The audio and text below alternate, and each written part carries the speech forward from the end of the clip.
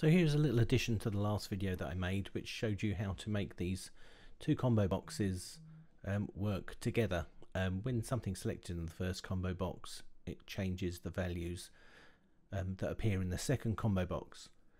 What I wasn't happy with, that if I changed my mind and decided to select a different customer, the second box wasn't changing for that customer unless I clicked refresh first.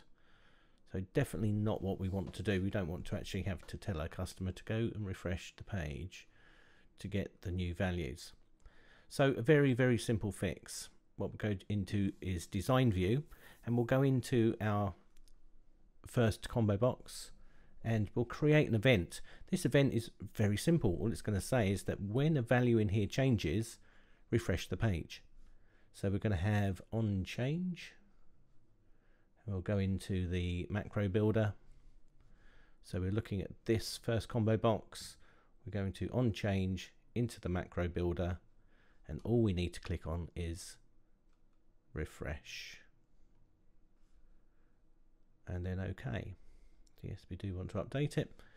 Now what we'll see is when we are going to our order form and we're selecting our first customer, then we'll quite happily get John Sloan's orders in there. But if we change our mind and we want to go down to Bill Huggins instead, you see that what was in there has actually disappeared straight away. It's just like us clicking the refresh button, but it's actually doing it automatically, and what we're getting is Bill Huggins orders in there automatically. So just to recap, very simple. On our first combo box,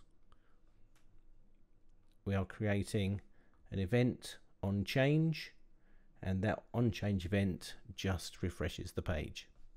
So very simple, very quick fix, shouldn't take much time at all, and it makes the whole interface a lot more user friendly. So getting Betty's orders, and then if we go to Bob's orders, we're just getting his instead. Okay, hope that makes sense.